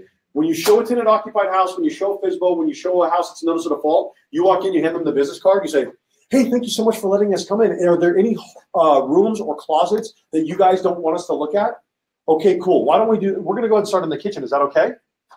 Yes, okay. And then you're walking in and you are taking control. If you do not take control of that situation, they will take control of that situation, and it will be as quick or as long as they want it to be. Okay, so set the pace. Your first house, typically your buyers are not going to be comfortable walking in, opening up doors, opening closets, doing all the things that you need to do, so you have to do it, right? You're going out, you're opening the doors, you open the closets, you walk out, and then you don't ask them anything on that first one, you get moving to the second one. You go on the second one, same thing. Hey, this house is 2,800 square feet. There's 5 bedrooms, 4 are upstairs, 1 are downstairs, and there's a pretty large lot in the back. The house has been listed for 28 days, so there might be a little bit of wiggle room in the price. Let's go ahead and take a look. You go in, you take a look, you come out. Now that you have something to look at, and you've had 2 or 3, you say, okay, the first house. Scale from 1 to 5. 5 being the best house that you ever saw, Dad. What do you think? 3. Okay, totally average from Dad. What about you, Mom? What about you, Mom? What do you think? First house. 4. Okay, Mom likes the house. What about you, little miss? You're going to be the daughter in this equation. Yeah, we'll go back there. You seem okay. What do you think, young lady? You love it. 1 to 5. 5. Dad, she likes it. You might be overruled. Yeah. What about the second house? Mom, what did you think about the second house, the green carpet house? 1 to 5. 2. Not good from Mom. What about you, Dad? Whatever Mom says. Whatever Mom says. Happy wife, happy life. Smart man, Jamal. What about you, young lady? What do you think about the green carpet house? You don't like green. Okay, great. So normally what we do is we want to have like 2 with us. And then as we go into the third one, we walk back out. Okay. All right. Country kitchen house. Mom, did you like the country kitchen house? That was a 5. That was a 5 from Mom. Let's write it up. What about you, Dad? Yeah, you said 5. It's 5. She said 5. Dad, you're making it easy on me. I appreciate you. Young lady, what did you think about the country kitchen house? You want a bigger backyard. So what do you think? 1 to 5? 3. I'll tell you what, young lady, she doesn't like it, but you know what? Mom and Dad are still paying the bills for a little while. So you might be SOL, young lady. All right, so here we go. The thing is, when you start talking to everybody, just start getting the idea from everybody. Ask the kids. The more you can get the children involved, the longer of a day that you will be able to have without the meltdowns. Am I right? As a real estate agent, your job is babysitter first. When you have the kids, real estate agent second. When I'm walking through, I have been pooped on, I've been peed on, I've had liquid on me that I don't know what the liquid is, and you just deal with it. Hello, young lady, how are you? Hello. Welcome aboard. And so I walk through and I do the whole shebang, and I show the properties, and then I go through and it's 1 to 5. 1 to 5 every time. As you're walking through, what house did we not like? We didn't like the green carpet house, right? So Crystal? Yeah. I didn't even recognize you. Holy smokes. You did something different with the hair. It went darker. Yeah. So Crystal is the newest person on our team. You can tell that I've stepped back a little bit as the sales team lead. So Crystal's here from our team. Jose is here from our team. And then we've got a couple more people that are hopefully going to be joining our team by the end of the session here. So when we walk through, we always want to keep it at 2. So if there's a third one, and remember, which one did they not like? Green carpet house. We're getting rid of it, right? We're folding up. Okay, so hey guys, we really like the country kitchen house. We really like the house with the big backyard. Let's go. What do you guys think? You guys want to throw this one out? Okay, cool. Let's throw it out. And then we're folding it, and we're either throwing it in the back seat, or whatever it is happening. It is no longer in that stack of papers. Okay. 4th house, 5th house, 6th house. You do the same thing. Process of elimination. That way, you're not sitting there at the end of the day and handing them 12 pieces of paper and saying, here's every house that we saw today. Now go feel extraordinarily overwhelmed by all of this information and not write an offer ever while you and I are working together until we both get frustrated and you walk into Zach's open house and buy it. Okay, it's not that bad.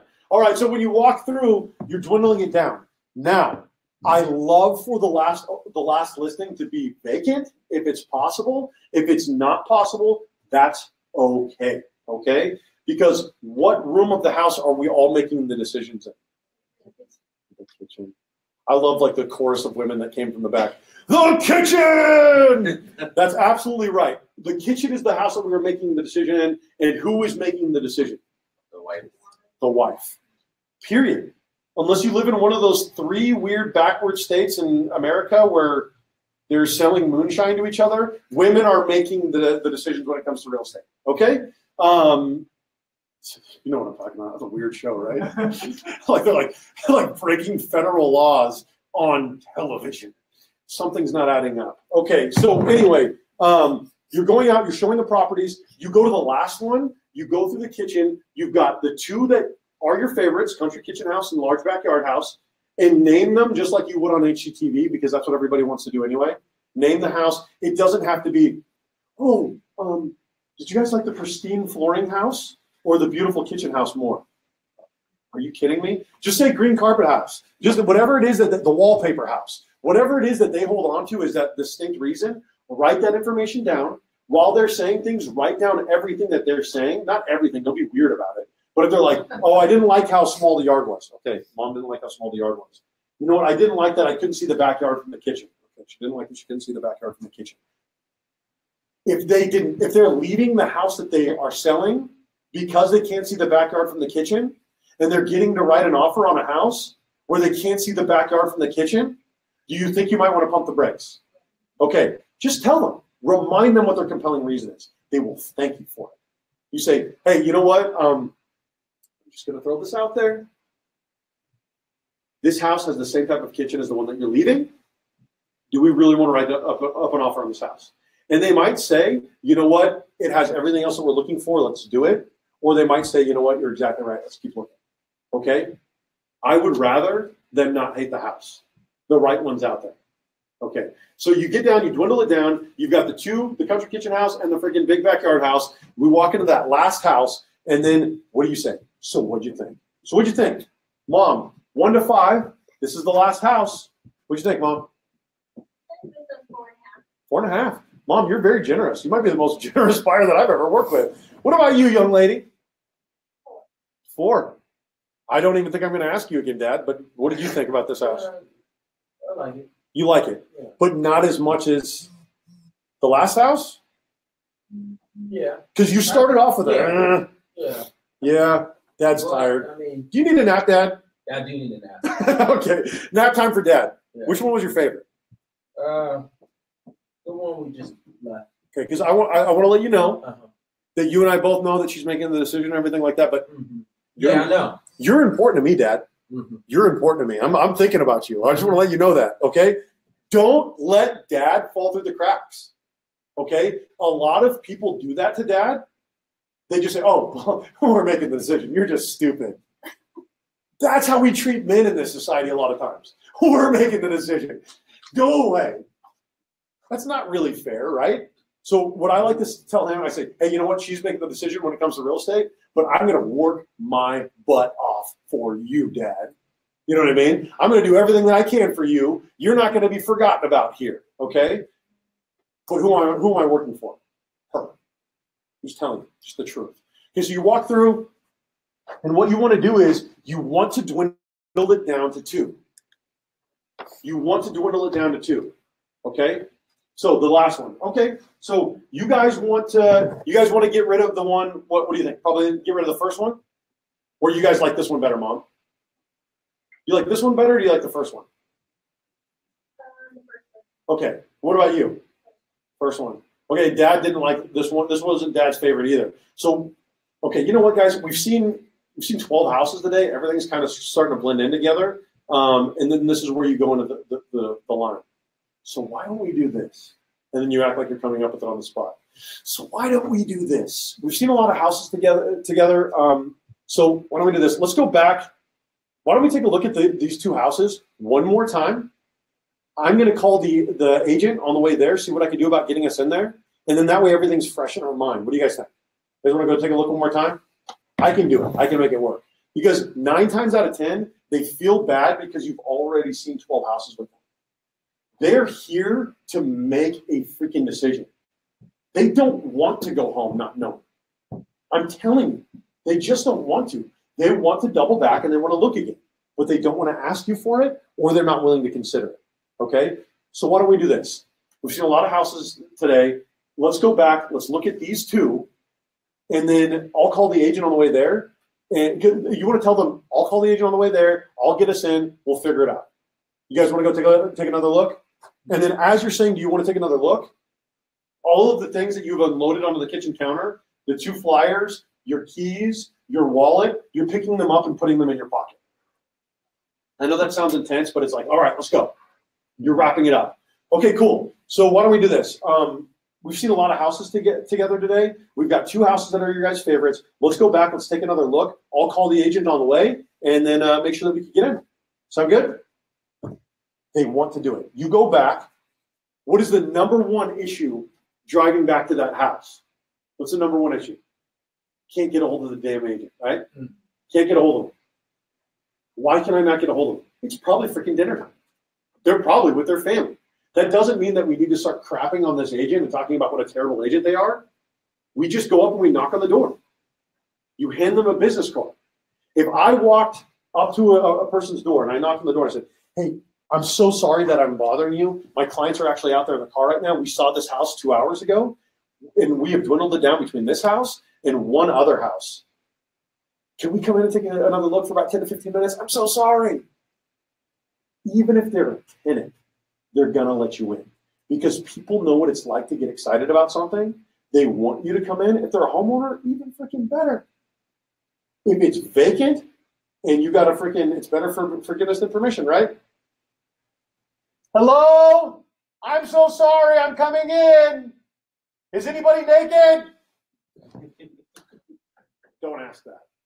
Don't ask that if you're a guy, especially. If you're a girl, don't ask that either. Don't ever ask if anyone's naked. But like that's what you want to. Don't shoot me. I'm coming in. Go in, double back, see it again. Now, you go back to the second house. What you're doing is this. This is your closing one. Okay. What do you guys think? That's it. It's not, so what price did you guys want to come in at?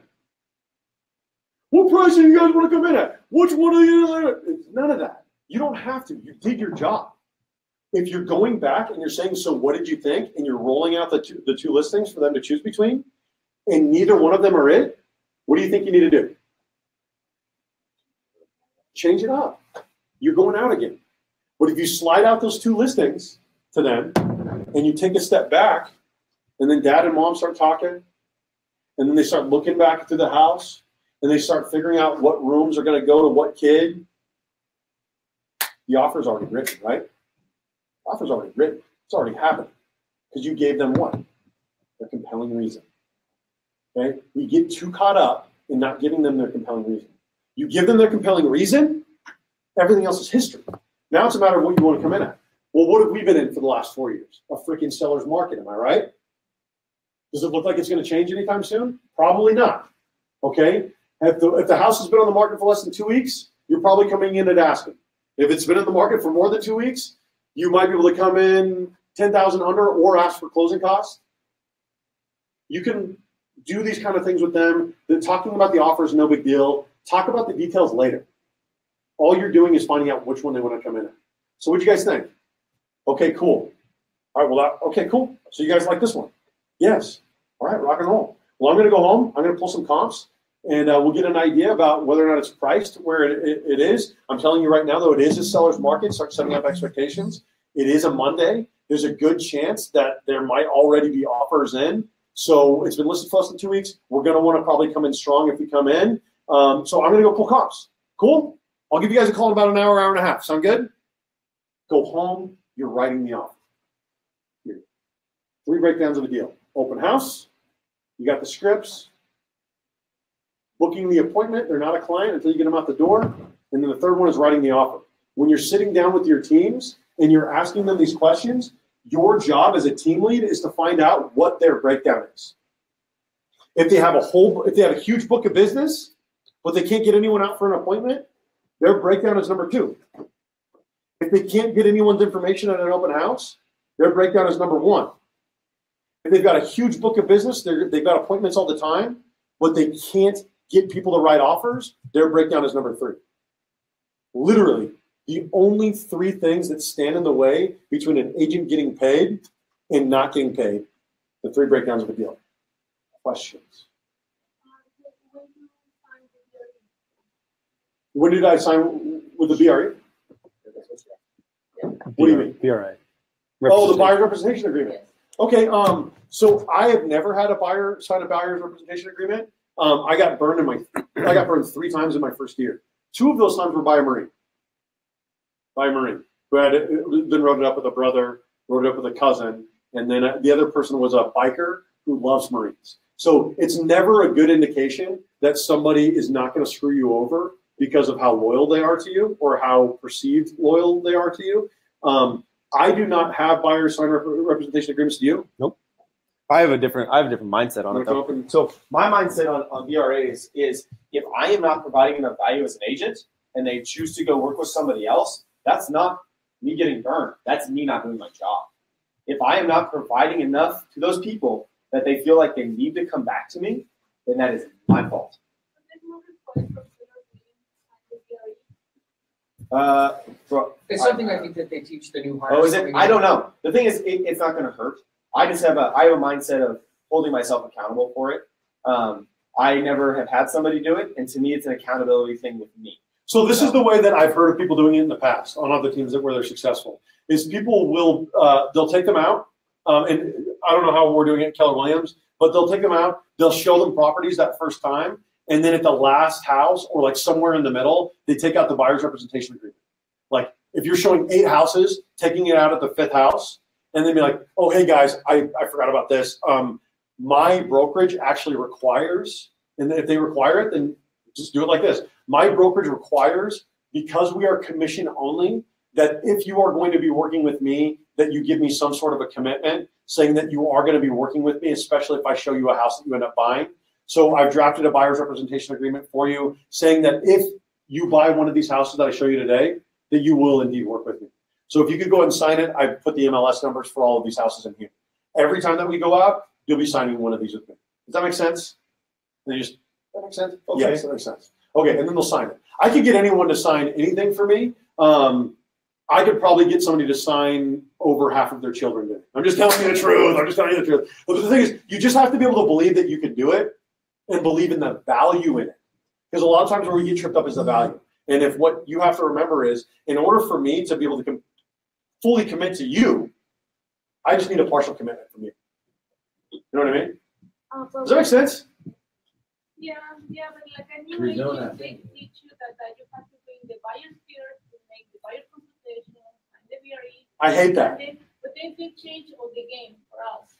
You look like you have an answer for that. Yeah, I think that grow your experience and confidence, and they're trying to teach you best practices.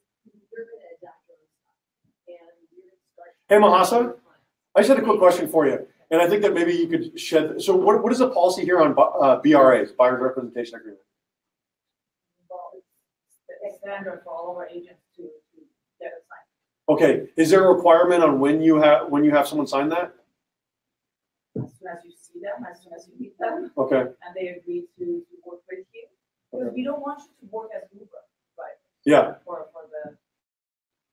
the buyers. Is there any issue with, like, if she were to go out and show 8 properties, with going out with the 8 properties on the BRA on there, and then saying, in order for me to show you all these properties that we have scheduled today, I just have to have you sign this buyer's representation agreement?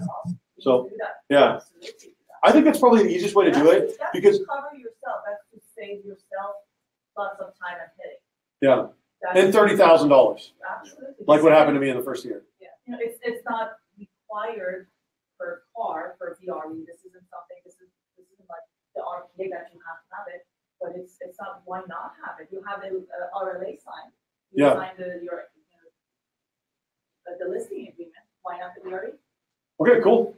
Well, there you go. So not required, but encouraged, 100% and 100% encouraged. And like I told you, like I would have gone from 126,000 my first year to 156,000 had I had people sign the BRA. Yes, ma'am. Leticia. She had answered the question that was required. Like, okay. But from another office. And if you guys have any questions at home too, fire those away. The other office that we are not like required to sign to make the buyer sign. Yeah. Yeah. Yes, ma'am. But I also think that if you make them sign a paper, if they don't want to work with you, like what's the point of even have it signed? So like Zach said, Zach has never had anyone sign a BRA. I've never had anyone sign a BRA. And so we're just kind of walking people through it. So this is the thing. If you don't want to ever have anyone sign a BRA, Mahasa will probably tell you, don't have them sign a BRA, but you're going to lose money. And I'm going to tell you that you probably will lose money. But the thing is you don't have to have someone sign a buyer's representation agreement for a period of time. Like you don't have to put 180 days on it. You could literally have it just for the properties that you are showing them. I see no problem with that whatsoever. If you're showing them 9 properties and you want to put 9 properties on a VRA and you just say, this is only for the properties that I'm showing you today.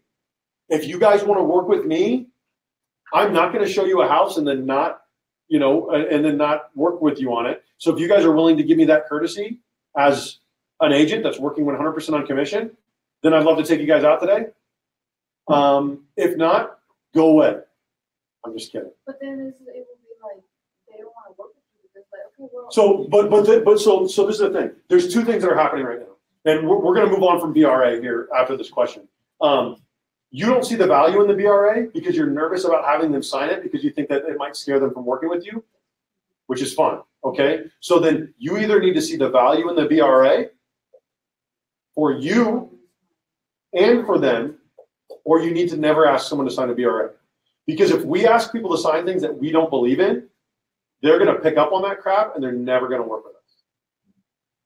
Yeah, just on top of that, just be okay then with getting hurt. Yeah. Be okay with it, Do you have clients sign a BRA?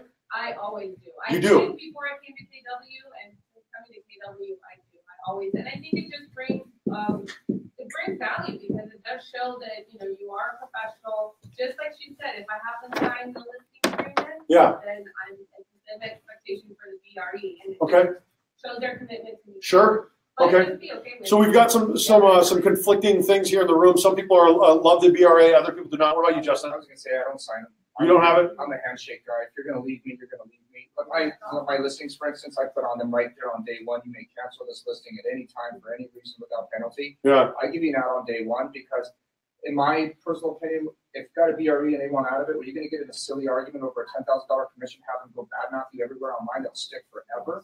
Yeah, that's one way of thinking about it, and I have a feeling that she would disagree with you. No, there's pros to it, definitely. But I think if I'm giving you the value that I should be giving you, you're not going to walk away from me anyway. So if you do, then you weren't committed. Well, that's the biggest thing is value. You can get people to sign anything. Did you end the broadcast? Value, huh? Did you end the broadcast? No. The comments just aren't popping up. I don't know why. Okay. So you can get people to sign anything as long as you are providing value. And you have to believe that, we are not, I call us salespeople all the time. We are salespeople, yes, but on a higher level, we are fiduciaries. Has anybody looked at what the little thing means? It's the same as an attorney, for Christ's sake. And if you look at this person and say to them, having this signed agreement allows me to protect your interests as a real estate agent. It allows me to negotiate on your behalf and to make sure that you are taken care of through a transaction. All right. So let's move on from the BRA. What other questions do you guys have about real estate, the buyer's representation, or not? Jeez. Goodness gracious, I can't even move on from it. What other questions do you guys have about real estate, 3 breakdowns of a deal, anything like that? Justin, I got a question for you. I see this often where I'm helping a client, I'm selling their home, we get multiple offers, we go into escrow over asking, and then all of a sudden they want to write offers and they want to write them 10, 20, 30, 40 under. Yeah. How do you get around that? Okay, so I just throw it right back at them. I literally remind them of what their process was like. I say, okay, we either have a buyer's market or we have a seller's market. And I am one of the best agents out there on planet Earth, and I'm going to do the best I can, but typically you're going to get hosed on one end or the other. You're going to get hosed selling or you're going to get hosed buying. And what we can do is we can find properties for you that are going to be less competitive, but they're also going to be less desirable. In a seller's market, the reason why is that a seller's market is the seller has the commodity just like you did with your house. So you need to understand that in order to come in, you're going to have to be competitive. And if that means paying $10,000 more and actually getting the house that you want, is that worth $60 more a month? If it's not, tell me. And then what we'll do is I will absolutely 100% go digging for deals for you. We will go dumpster diving and I'll find you some gold, brother. We'll polish it up. But the thing is if it's worth $60 a month to get the house that you want, I want to have that conversation at the house.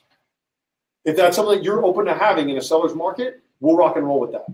But the thing is, we might walk out and it might be 80 days on market, then we can undercut. It all depends on the price point, of course. It all depends on the market, and it all depends on freaking when it hit the market and all that different stuff.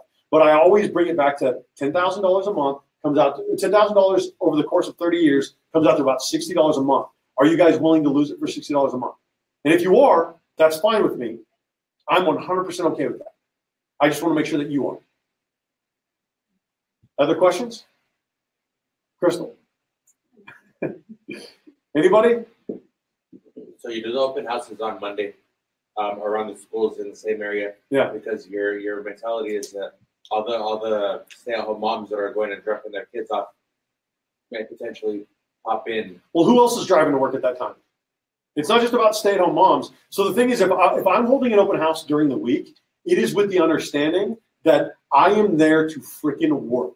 I am on the phones, either cold calling expireds and FSBOs, or I am calling my book of business. My book of business is so fat that I would never have to cold call an expired or a FSBO or anything like that. I would just call up everyone whose lead I already have. This is my biggest pet peeve on planet Earth about open houses. I hate it when people tell me, oh, it was a boring open house. It was a boring open house. The open house isn't boring. You're boring. There's always time to work. There's always something that can be done. When I first got started in this gig, I was like, who can work 40 hours a week in this job? It's almost impossible to stay busy. No. Who can work less than 40 hours a week in this job? Who can turn it off? It's so hard to turn it off for me sometimes because there's just like being able to practice real estate is like having a license to print money. It really is. It's like having a license to print money. If I wanted to make $1 million this month or this year by being a solo agent, I could do it. But I hate working as a solo agent. I love being on a team. I love managing and training people. But if I wanted to be a millionaire this year, I would just fire everybody on my team. I would work by myself with one assistant and a transaction coordinator. And I would make over $1 million this year. But I'm not interested. I'm still paying for my groceries and I'm able to take them home with me. I haven't had to give back groceries at the checkout clerk in a freaking hot minute. So the thing is, I grew up poor. I grew up in Section 8 housing. I grew up raised by a single mother. Money is not a huge motivating factor for me. What is a huge motivating factor for me is helping people that don't understand how to make money, how to make freaking money. I'm really good at that. I've helped, 6 people on my team make over $100,000 that had never made a dime in real estate before. I'm just good at helping people make money. So that's what I like doing. That's what's rewarding for me. And because of that, I'm able to spend that 50% of the time that I have my kids with my kids. So it's all about priorities. You want to make $1 million, rock and roll. This guy, you're in a freaking room with a guy that can help you do it. Other questions? Cool. I appreciate you guys sitting here for like 3.5 hours or however long it's been. What time do we end up having? Only an hour and a half. Hour and a half. Wow, we spent through it in an hour and a half? So we have never done that before. This class is normally 3 to 3.5 hours long. So we kept it really short. I'm going to check to see one more time if anybody has questions at home. We're going to end the broadcast here in a moment. We'll stick around here for about 10, 15 minutes. Oh, one other thing that I want to tell you guys about. I'm going to speed you guys through my books really quick. Read How to Win Friends and Influence People. Literally my favorite book on planet Earth. How to Win Friends and Influence People is 100% the way that I started doing my business, how I started running my business, walking up to somebody and saying, how can I help you? How can I help you in your business? You know what I mean? How can I help you? Like, that is more appealing than walking around thinking about how I can help myself. The Millionaire Real Estate Agent. Who has read this? Who has not read this? Who wants to read this? I want to read it again. Huh? I'm kidding. I don't know. Do you have it? No. Okay, you can have that. That's my copy. That's the only one that I'm going to give away because I have 3 of them. Okay, 48 Laws of Power. Guys, this is one of the most heinous books out there, 48 Laws of Power. You will absolutely feel like you have to take a shower after reading this book. These are all the rules that everyone is playing with in a powerful position that we are not playing by, right? Things like never outshine thy master. Freaking always say less than necessary. Never put too much trust in friends. Learn how to use enemies. This is like just awful, awful stuff. But it's written by this guy named Robert Greene. You could listen to him on Bulletproof Radio as well.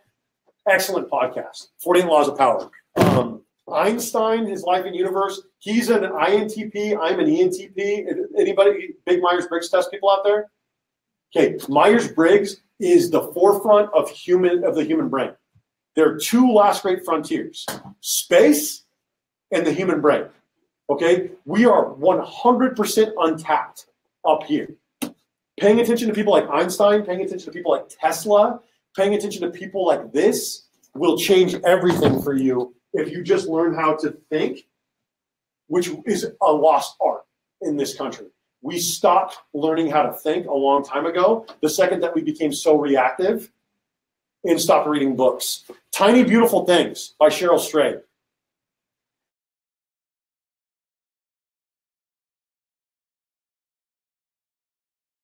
A tough time in your life right now, this is beautiful, beautiful stuff. She was a self-help columnist there for a while.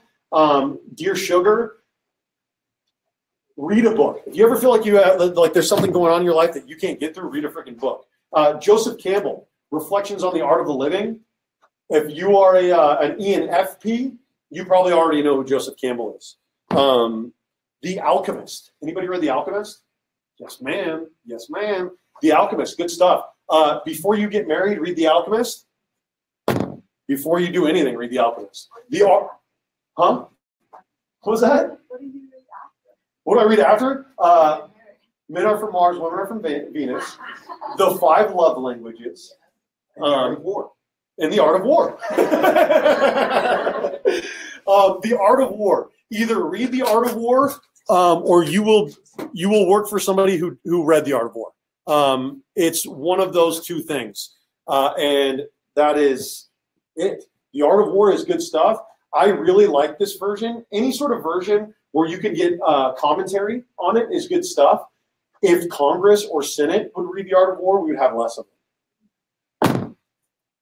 True and False by David Mamet. This is hearsay and common sense for the actor. Read True and False think of yourself as an actor on the phone. Think of yourself as an actor at the open house. This is good stuff. He did a whole bit here about how we are a generation that would like to stay in school. David Mamet, good stuff. Living with a Seal by Jesse Itzler.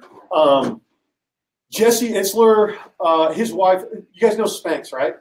Yep. So his wife did Spanx. He owned like a private airline company. I say white rapper. He was a white rapper, like he was able to change his skin tone at some point or another. But he was a white rapper, and he lived with a Navy SEAL. He found a Navy SEAL. This is great. He found a Navy SEAL, and he said, will you come live with me for 30 days and train me for 30 days? And so this Navy SEAL shows up at his house by the freaking, I think it was like the Great Lakes or something, and like they bust out the side of the water with freaking like a hammer or whatever in his hand, and they jump in the freaking lake. And then the guy says, jump in. And then when he gets in, he goes, okay, now you're going to have to take off your socks, and you're going to have to put them on your hands. And then you're going to have to put your hands on your arms so that you can get out, so that your arms don't stick to the ice. He says, if you put your arms on the ice, there's nothing that I can do to help you. There's nothing that anyone else can do to help you. You will probably die of hypothermia. Yeah.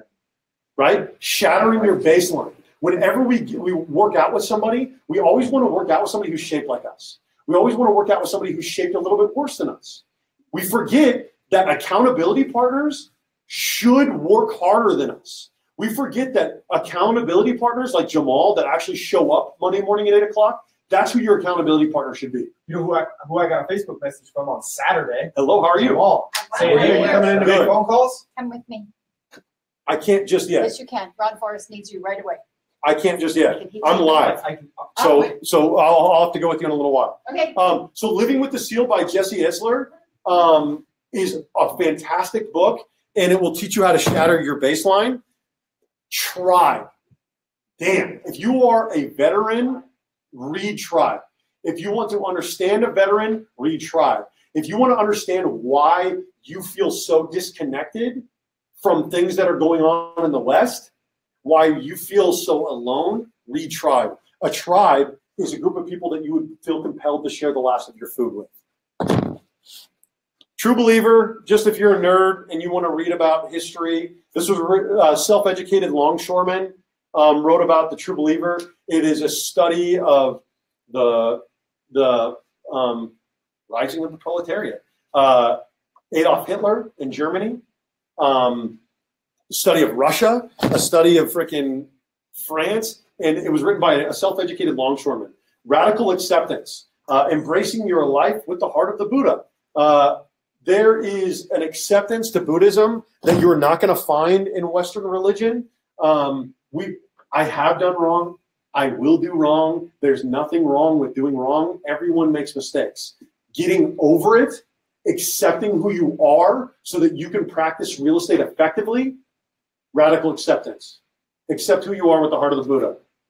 And then after you get done reading about radical acceptance and the heart of the Buddha, read somebody cussing every other word with Gary Vaynerchuk. Ask Gary V. I'm going to show up right now. Okay, so we're gonna kill it right now. I apparently got to go talk to somebody about something that's important. So that's it. Any other questions? Feel free to stick around with Zach. I'll be back here in about 10 minutes, but I got to go talk to somebody. Thanks, guys. Thank you.